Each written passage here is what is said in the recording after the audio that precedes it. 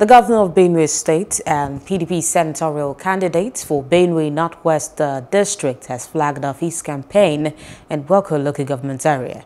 Addressing the teaming party faithful at the campaign rally, Governor Ortom said the party remained committed to winning all its elections in the state despite the challenges of the party at the national level.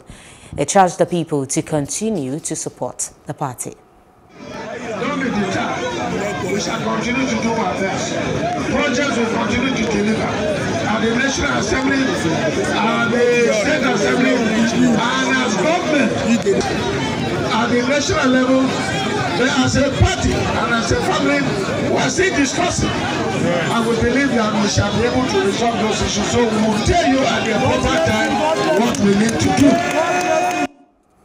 Hello. Hope you enjoyed the news. Please do subscribe to our YouTube channel and don't forget to hit the notification button so you get notified about fresh news updates.